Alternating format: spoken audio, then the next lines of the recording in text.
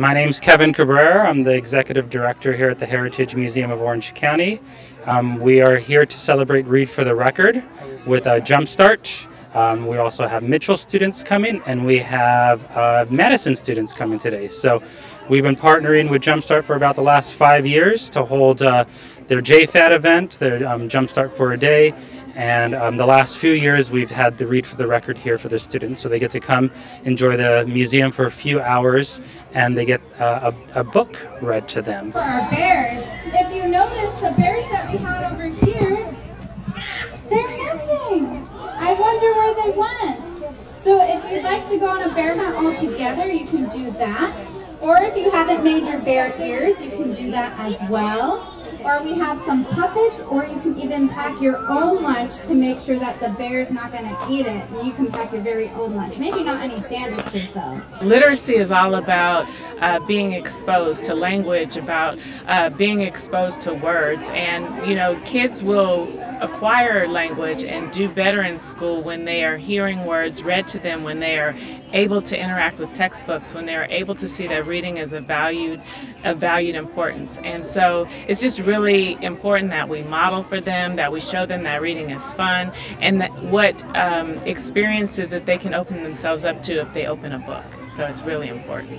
And how are you looking forward to getting to read to our students today? Well, I've never read the story, The Bear Ate My Sandwich, and so I'm just really excited to get to the end of the book and see what story unfolds, and to see the excitement in the kids' faces as we get there together.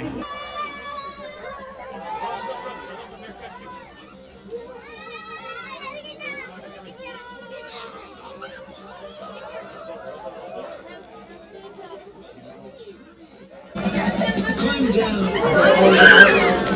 run to the bridge,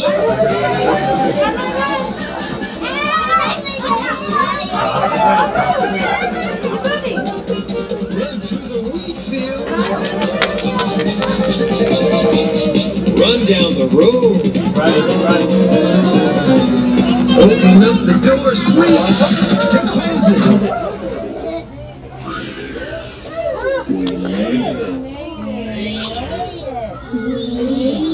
Hey everybody, let's go on a bear hunt. Are you afraid? I'm not afraid. I'm not afraid.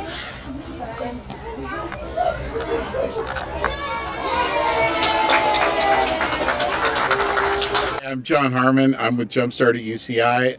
I've been here 9 years now. Love this program. We've managed to partner with Santa Ana Unified and the Heritage Museum for the last 5 years, putting on Jumpstart for a Day the last 2 years for Read for the Record, this event. It's a great opportunity to bring awareness about reading, the importance of reading for children. All these kids will get a free book, The Bear Ate Your Sandwich, and it's just a great way to get the kids out and experience this beautiful place, which the Heritage Museum of Orange County. Love doing what I do, and I love having our partnership with Santa Ana Unified. Hi, my name is Maddie. I'm one of the site managers here at Jumpstart at UCI, and to put this all together, what we did is we got all of our core members to help out. So we have about 100 that we work with, and specifically 24 of our Tuesday-Thursday team came here, and it took a few weeks of planning, and we had all of them work together one night to cut out all the materials. It took us a couple of hours to get that done, but it was wonderful to see them all work together. Yeah, so when I was in college, I was in Jumpstart. I went to college back east in Boston, and it was life-changing for me. It really helped me find my path in early childhood education and the importance of that. And I think that being able to come here home in Orange County, my mom was born and raised in Santa Ana, and to serve the community that she grew up in and that I have a strong base in is just amazing. And seeing the smiles on the kids' faces is really why I do what I do. María García. ¿Y por qué le gusta estar ese programa aquí? Pues me gusta porque para que vengan los niños para que conozcan más y para motivarlo y para que aprendan a dibujar, colorear. Mi nombre es Verónica y me gusta porque están aprendiendo a leer, a ver los significados de cada cosa, acomodar cada cosa en lo que va de las maletas. Están aprendiendo muchas cosas interesantes y a relacionarse con más niños también. Mi nombre es Perla Llamas, somos de la escuela Madison. Estamos muy agradecidos por este evento que nos invitaron para que los niños conozcan sobre más actividades que hay alrededor y conocer estos bellos lugares que tiene el condado de Orange. Me parece una buena idea que los niños sepan y participen con otros niños de otras escuelas también, y es un evento muy bonito, a mí me gusta mucho y muchísimas gracias por la invitación. Gracias. Hi, my name is Mark Bayo. I'm the principal of Mitchell Child Development Center, and we just did a reading with Dr. Phillips in regards to the bear that ate your sandwich. And the wonderful thing about what we did here today is our collaboration and our use of community resources, which is the Heritage Museum and the Jumpstart folks from UCI, in addition to the fact that we actually got to sit down and read a book, hold a book and turn the pages and move away from the digital world. And that's one of the things that I think is disappearing in the world today, and so we want to make sure that our kids get that opportunity. Hope you enjoyed it. How are you, friends? How are you? Can I get a long distance high five? High five! Guess what? Do you know why you're here today? Why? You're going to get to hear a story about a bear. And you know what's real special? The superintendent of our school, Dr. Stephanie Phillips, she's going to be the one reading it to you.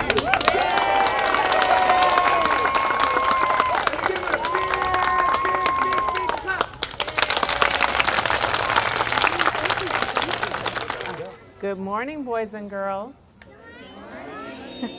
Good morning, parents and supporters too. Can you all hear okay back there? Louder? How about now? Is that better? Good. So this morning I have a story for you. It's called The Bear Ate My Sandwich. Or, I'm sorry, did I say that wrong? The bear ate your sandwich. You see the bear? Yeah, he looks like he's pretty hungry, right? Well, let's see what the author has to say about the bear eating your sandwich.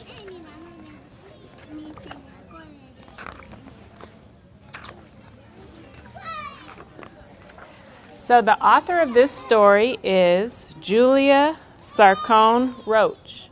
That means when you're an author, that means you're the person who wrote the story. So she thought of the story, she wrote it down, and then somebody drew all the pictures for the story.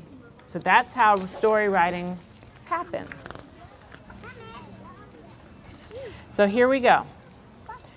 By now, I think you know what happened to your sandwich, but you may not know how it happened. So let me tell you.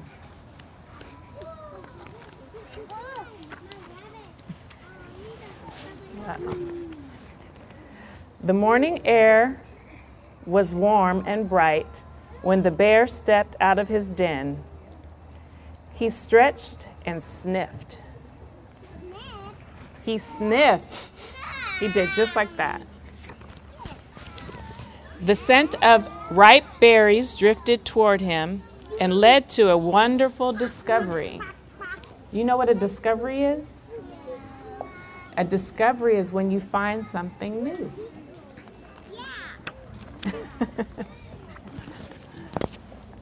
After a berry feast, the bear curled up in the sunlight and listened to the buzzing of the bees. Bzzz. Can you buzz like a bee? Bzzz. Before long, he was asleep. I guess the buzzing really made him sleepy. Does buzzing make you sleepy? No, not so much. By the time the bear opened his eyes, the buzzing had become a rumbling. How do you rumble? Is that a rumbling? He was being quickly swept along like a leaf in the green river. The forest had disappeared in the distance, and high cliffs rose around him. So he was in a very different place.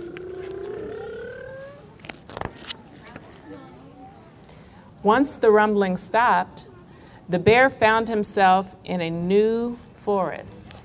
He had a new home. He was in a new place. How many of you have found yourself in a new place from where you started out this morning? Anybody in a different place this morning? I am. I'm not near my bed anymore. It was like nothing he had ever seen before. It was brand new. This forest had many great climbing spots. Do you like to climb? You like to climb? So if you went to the forest, would you find some places where you could climb? Yeah, me too. There was good bark for scratching. Do you think a bear might like to scratch? Think his fur might get itchy? I think so. So he was looking for some place to scratch his fur. And the mud squished nicely under his feet. No mud on your feet? Okay. There were many interesting smells in this forest. So he was sniffing around and he was smelling new things. But some of the tastiest ones had already been found.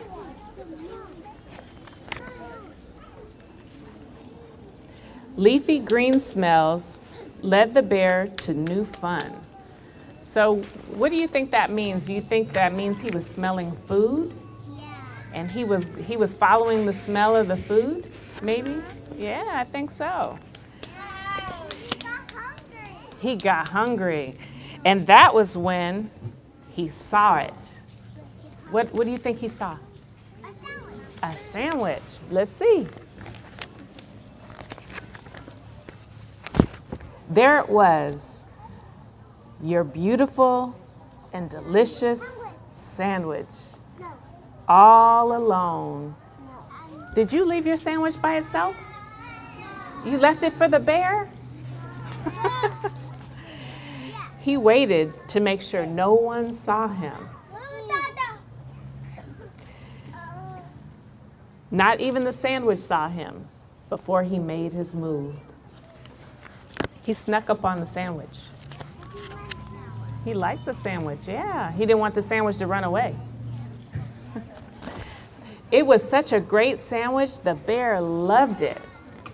What kind of sandwich do you think it was? Peanut butter and jelly? Maybe so. But just as he was almost finished, he heard sniff, snuffle, slobber, snort behind him. Sounds like an animal, doesn't it? Ooh. He had been seen. Someone saw him. Can you see this? Are they dogs? Oh, looks like dogs. The bear was so surprised that he ran out of the park, down the street, until he spotted a very tall tree.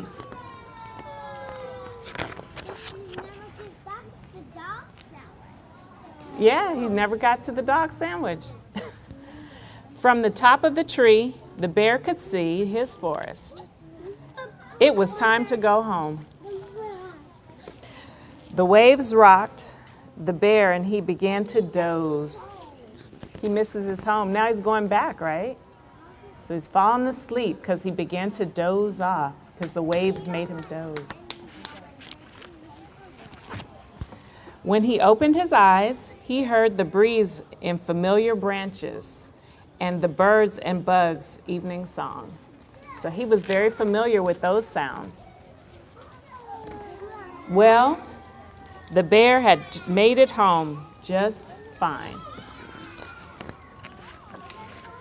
So that's what happened to your sandwich. The bear ate it. Does that explain the story?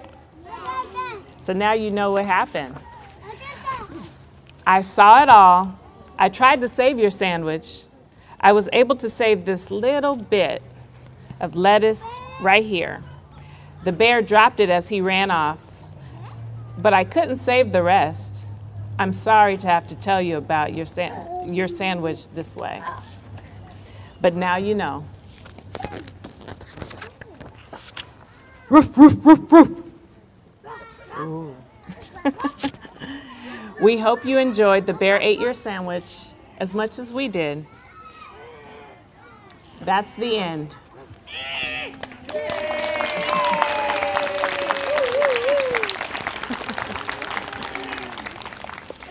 The bear ate the sandwich, and so the bear got hungry. My name is Doreen Lonis, Assistant Superintendent, Special Education SELPA, and literacy is a significantly most important thing for our students because it opens the door to the world. It's a skill that they will need for everything they do. It enriches their life and it opens up experiences that they might never have and makes for a richer opportunity. So it starts here in preschool.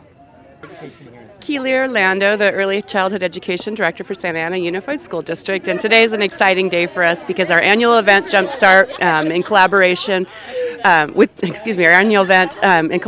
with Jumpstart presents an opportunity for early literacy activities for our children and gets our youngest readers reading at an early age.